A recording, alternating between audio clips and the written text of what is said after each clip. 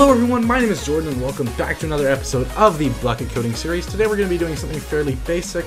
We're going to be making prefixes and suffixes appear above players' names and in the tab list as well. This is recommended by someone in the YouTube comment section. And as always, you can recommend your own video ideas in the comment section in the Discord, which will also be linked down below. And by email, by Twitter, any way you want to contact me. I have a list I keep of all your video ideas, so make sure to send those in, and I will hopefully get to them if I have some general knowledge about how that works. Anyway, let's go ahead and get right into it. So I just made this one class that extends Java plugin. It has its on enable and on disable. So let's jump right in. Let's make a quick Bukkit task here. So a Bukkit runnable. So runnable. Actually, we don't need to do it like that. We can just say get server dot get scheduler dot run task timer, and you say this new runnable, and then we want to put in a comma, 0 for delay and 20 for the period, which basically means it'll run 1 time per second. You may want to adjust this based upon efficiency, and actually I'm going to do that and make it update once every 2 seconds, since it's something that something that is not going to need to run very constantly. So let's go ahead, and now that this is working, let's go ahead and create a scoreboard. And so let's go ahead and say scoreboard equals get server dot get scoreboard manager dot get main scoreboard. And so we're actually going to say if scoreboard is equal to null, and we're just going to say get server dot get scoreboard manager dot get new scoreboard, and we're going to set scoreboard equal to that. We're also going to say get server dot get scoreboard manager dot set. But we can't set the main scoreboard. Oh, someone commented on a video and said that was possible. Well, we're just going to go ahead and modify this to use a new scoreboard every cycle, which may be a bit inefficient. You may want to modify it for your own needs. So once we have this new scoreboard created, what we can do is assign teams to it based upon anything we want. So I'm just going to make this really basic and give everyone the same prefix and suffix. Obviously, you would want to make this a little more advanced by looping through certain players and setting them assigned to certain teams.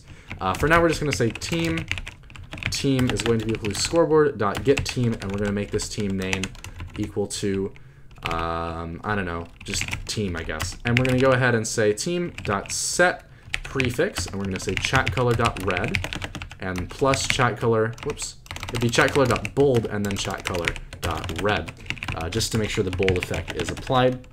And we're just going to go ahead and say, oh, you know what? That's a little strange. I don't know why that's not working. Well, let's go ahead and add a space plus 2 quotation marks to make that work properly. A little strange there. We're just going to go ahead and say something like awesome, maybe. And keep in mind you have to keep this under 16 characters, and that includes the chat colors. I think the chat colors count for 2 characters, but I could be completely wrong.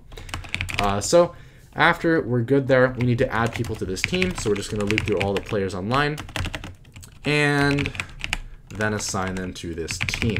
So get server, get online players. And now we're just going to say team.add entry. I think player.getName will work just fine. We have to add an entry. We can't do the team.addPlayer because that is deprecated, and you should do this instead.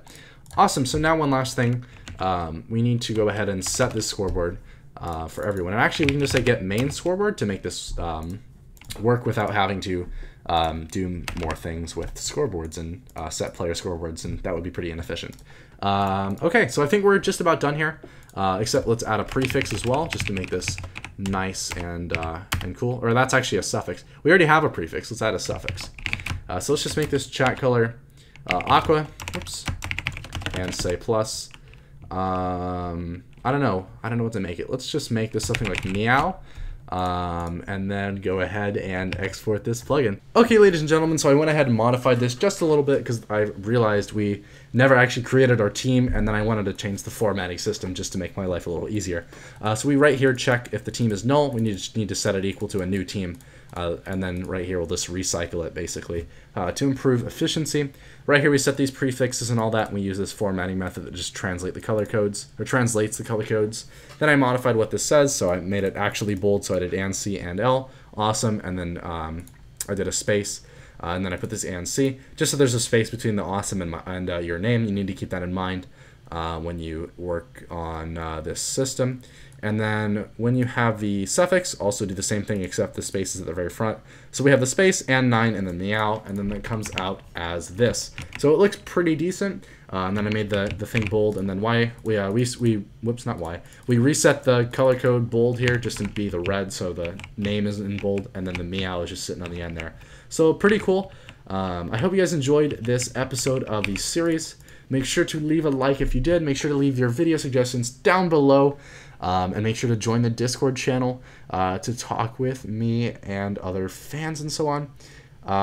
That's it for today's video. Thank you all so much for watching. Take care.